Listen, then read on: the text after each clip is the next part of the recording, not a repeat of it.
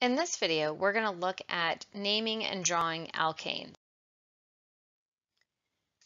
We're going to look at how to name our simplest hydrocarbons. And remember, hydrocarbons are organic compounds that just contain carbon and hydrogen. So our simplest hydrocarbons are alkanes.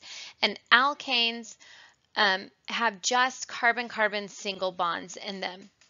So to name alkanes, and then this is also going to serve as a foundation for naming other hydrocarbons and other organic compounds as we go through this chapter and a few of the next chapters. So this naming system is based off of these prefixes that are listed here that tell you how many carbons are present. For one carbon being present, the prefix meth tells you that it has one carbon. When you for two carbons, the prefix is eth, prop for 3, but for 4, and then once you get to 5 and beyond, you're using those Greek prefixes that should be somewhat familiar to you. Pent being 5, like a pentagon has 5 sides, so those prefixes should be fairly familiar with you or to you. So let's just look at the very simplest alkane. And an alkane, remember, has all carbon single bonds. The ending for the names of them are going to have an ane ending to it. So that tells us that it is an alkane. So the simplest alkane would be methane, where meth tells us that it has one carbon, and the ane ending tells us that it is an alkane. This is a hydrocarbon, one carbon, and hydrogen. Carbon makes 4 bonds, so it's going to bond to 4 hydrogens. So this is the simplest alkane, which is methane. This is the expanded structural formula that I wrote right there. Let's pick another one. Let's pick pentane to draw that. So pentane has 5 carbons, and then it's going to bond to hydrogens. Each of the end carbons here are bonding to one other carbon, so those will take 3 hydrogens. These middle carbons are already bonding to 2 other carbons, one on each side, so they will bond to 2 hydrogens, and then we have 3 at the end. So this is the expanded structural formula for pentane. And again, the name tells you what's going on. So we've got pent, which means 5, and ane tells you it is an alkane, all carbon-carbon single bonds. As I mentioned, that's the expanded structural formula. You can also write it as a condensed structural formula where you group the hydrogens right next to it.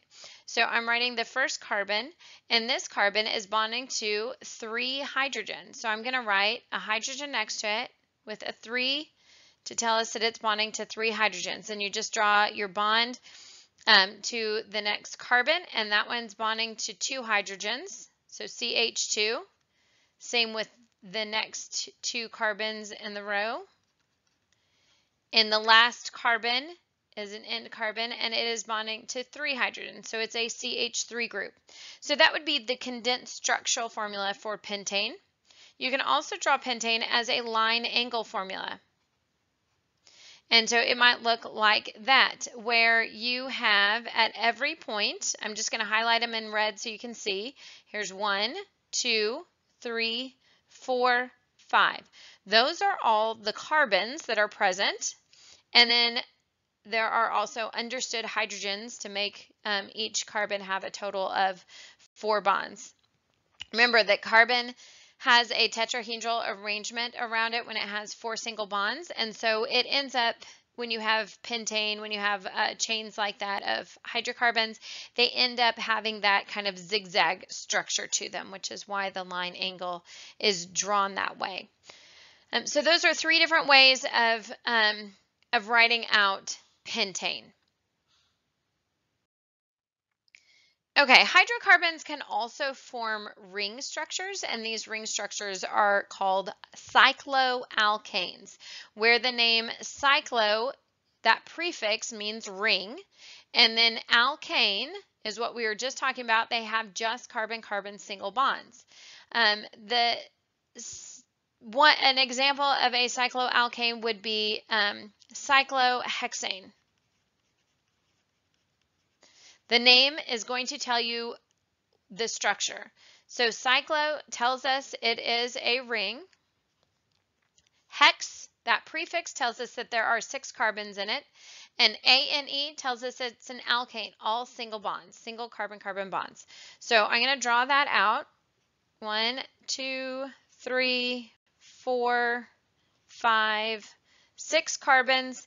And I have bonds in between all of those to form a ring.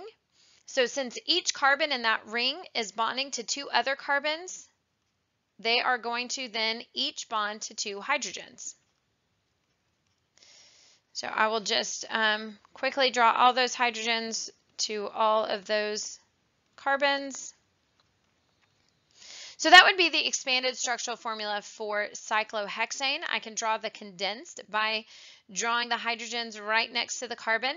When I do that, I like to draw my bonds between the carbons because that is where they are going. And then the hydrogens are bonding to the carbons. So on this side, I'm going to draw my hydrogens on the other side just to make it easier to draw the bonds between the carbons. So there is the condensed structural formula for cyclohexane, and you can do a line angle formula for it, which is a hexagon there, and that is also cyclohexane, another way to draw it. The molecular formula, which just tells you how many carbons and hydrogens, it doesn't tell you structure, is C6 because it has 6 carbons in there. And because each of those carbons is bonding to 2 hydrogens in a ring structure, the molecular formula would be C6H12. So that is an example of a cycloalkane, and you can tell from that we're still using those prefixes as part of the naming system for these.